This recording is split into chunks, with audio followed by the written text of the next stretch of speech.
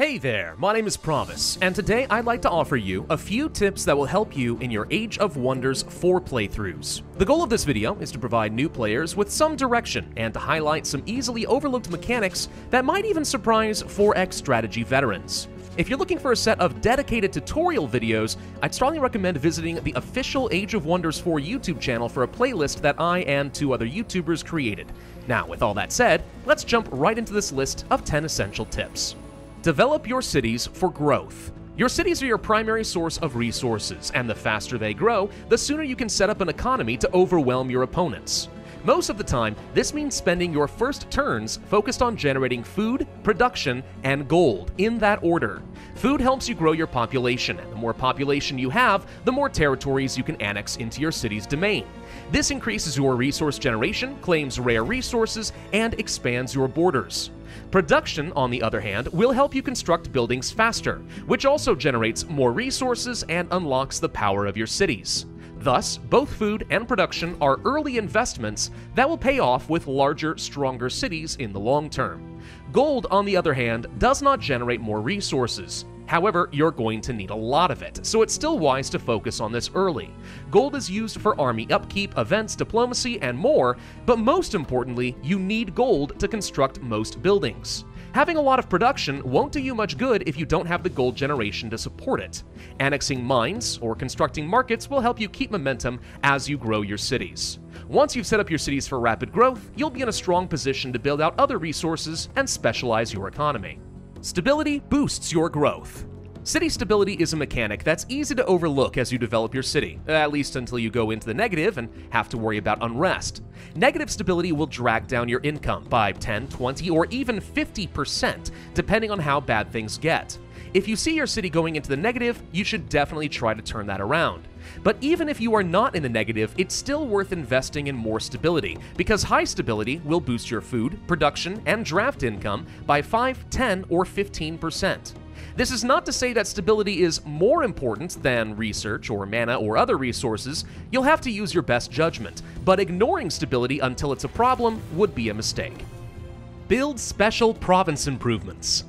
There are so many buildings you can construct in your city center, you might forget that you can build special improvements in your provinces. Scroll down in your building menu to see your options. The advanced improvements you can construct will depend on your culture or the tomes of magic you've unlocked. These are situational and won't always be a high priority, but depending on the terrain or your playstyle, they can be extremely powerful. As an example, if you have the Tome of Pyromancy and a lot of foresters placed close together, you may want to build a Ritual Pyre, which generates mana for every adjacent forester.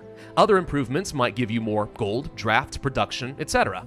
Read the terrain, decide which province improvements will give you the most benefit to your economy, and factor that into your larger strategy. More casting points equals more spells. Veterans of the Age of Wonders series will be familiar with this mechanic already, but new players may not know that you have 2 different types of casting points: World Map and Combat. In order to cast any spell, you'll need to pay a mana cost and use a certain number of casting points. In the World Map, the number of casting points you have access to during each turn will determine how quickly you can cast powerful spells. The more casting points you have, the less turns it will take to cast. Similarly, in combat, you'll have a limited number of casting points to spend during the battle. Once these are used up, you won't be able to cast any more spells even if you have the mana to spare. So you'll need to choose between casting a few powerful spells or a lot of weaker spells. Both world map and casting points can be increased with certain cultures, affinity improvements, rare resources, wizard tower upgrades, and more. Excavate the underground. If you plan to expand in the underground, or perhaps your empire started there, you'll need to use excavation to open new areas and find more resources. Excavation can be unlocked in the general affinity tree at the cost of 75 Imperium. Once this ability is unlocked, you can move an army adjacent to a province covered by soft earth and click this little button on the right to excavate it. Very easy to miss. Be warned, when you excavate, you might find treasures or you might find hostile enemies. Keep soldiers nearby to deal with new threats. Defeated heroes give items. As you fight other players or free cities, you'll hopefully defeat their most powerful heroes in battle. Defeated heroes can be captured and placed in your prison, or they might be killed and placed in your crypt. In either case, you should consider freeing those heroes from your prison or selling their remains. This will allow you to claim whatever items those heroes had equipped when you defeated them. You can then use those items to increase the power of your own heroes. If you're unsure if you want to bother freeing or selling a defeated hero, you can inspect them first to determine what items you would receive. Some affinities oppose others. There are 6 branches of magic in the game, and they are not all compatible with each other. Order opposes chaos, nature opposes shadow, and materium opposes the astral. This mechanic mostly impacts your diplomacy. If, for example, you're playing as an industrial empire and you meet another player with the mystic culture, they will probably be hostile to you for the rest of the game.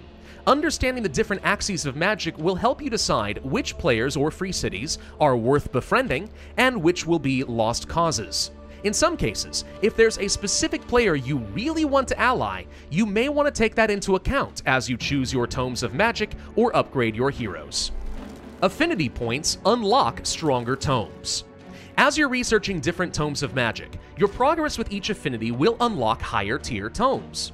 Eventually, you'll have access to tier 3 tomes of magic for every affinity, regardless of how you develop your empire. If you're specifically trying to reach tier 4 and tier 5 tomes, however, and they aren't appearing for you, check your affinity levels for that specific type of magic. You need 6 affinity points to unlock tier 4 tomes, and 8 affinity points to unlock the tier 5 tome. If you don't meet that requirement, well then that's your problem. Get extra points in that affinity, either by researching past tomes or developing hero abilities, etc., and they'll appear for you at the next opportunity. Certain actions require heroes. As you develop your empire, you'll discover ancient wonders that will need to be explored before you can annex it into your domain. Most of the time, that exploration will lead to a battle with the guardians of that site, and you'll need to clear them out. However, simply sending an army of cultural or magical units will not be enough. You will need a hero leading that army to even set foot in the wonder. Similarly, if you want to initiate a siege against an enemy city, that action will require a hero-led army. Keep this in mind as you plan your army movements and make sure you have enough heroes to go around. Clear bronze infestations early. Infestations are like barbarian camps in Age of Wonders 4. If left alone, they will eventually spawn enemies that will raid your cities and harass your armies. These infestation camps come in bronze, silver, and gold tiers. The higher the tier, the more dangerous the army. Silver and gold encampments are dangerous and will require strong armies to defeat, but bronze encampments can usually be defeated very early in the game. If you see one close to your starting city, consider yourself lucky. Prioritize killing it with your main army. These grant a lot of experience to level your hero, powerful hero items, and extra resources to boost your city. This concludes my list of 10 essential tips for Age of Wonders 4. There's obviously a lot more that I could talk about, but between these tips and the tutorials I helped create for the official Age of Wonders 4 YouTube channel, this should be enough to set you up for success in your first playthroughs. In a future video, I'll offer you a list of more advanced tips that will be useful once you've gotten some experience with the game. Until then, thank you very much for watching. Please consider hitting the like button or leaving a comment if you found this video helpful, and subscribe for my future content. My name is Pravus, and I'll see you next time.